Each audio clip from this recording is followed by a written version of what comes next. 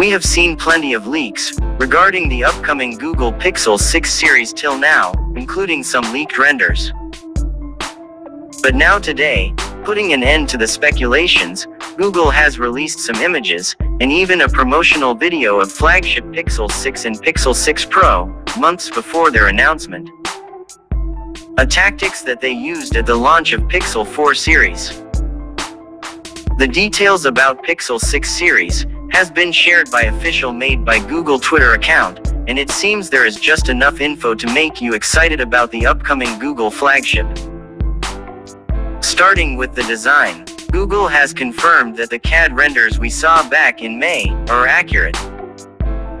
The Pixel 6 series will indeed have that protruding horizontal camera bar, however, the space above the bar is bigger on the Pro model. The two phones will have a centered punch hole selfie camera, while both devices would also feature an in-display fingerprint scanner. The camera bar will house 3 cameras on the Pixel 6 Pro, one of which is a telephoto lens with 4x optical zoom, while the other 2 would be the main camera and an ultra-wide camera.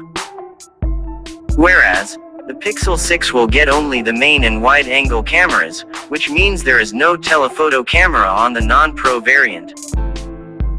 But both Pro and non-Pro variants' camera setup are said to be able to capture 150% more light than before. There will be a SIM tray slot at the bottom of the left side of the frame, while the power button and volume control will be on the right side. The frame is curved and we can confirm that it is made of metal, as there are antenna lines visible around it.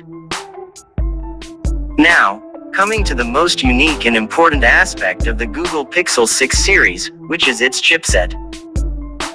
Well, it seems the chipset we referred by its codename Whitechapel now has an official name, and it is Google Tensor.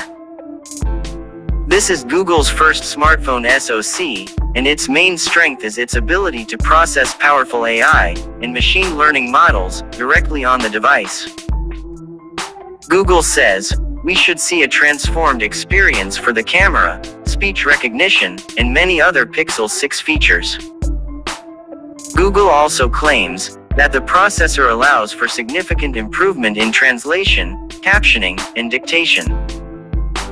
Tensor enables a more personalized software experience that learns from users and improves over time. In addition, the custom chipset has security at its core, thanks to the new Titan M2 security chip, featuring the most layers of hardware security, making the Pixel 6 and Pixel 6 Pro Google's most secure smartphones ever. Google will show the full range of its Material U design on the Pixel 6 series, as it is evident from the official videos released, showcasing the themes, new widgets, and color schemes that will be available on the phones. The Pixel 6 is going to be available in an all-black option, a mint green colorway, and an orange coral finish. Whereas, Pixel 6 Pro is set to be sold in more traditional, black, gold, and silver options. For us, the Pixel 6 series is the first Pixel smartphone we saw Google putting their heart and soul into.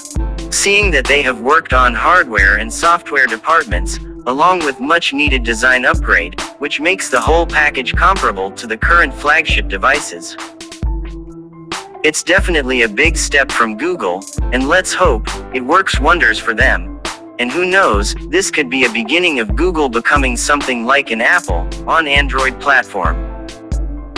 So guys, that's pretty much we have here for now. We would love to know your thoughts on this.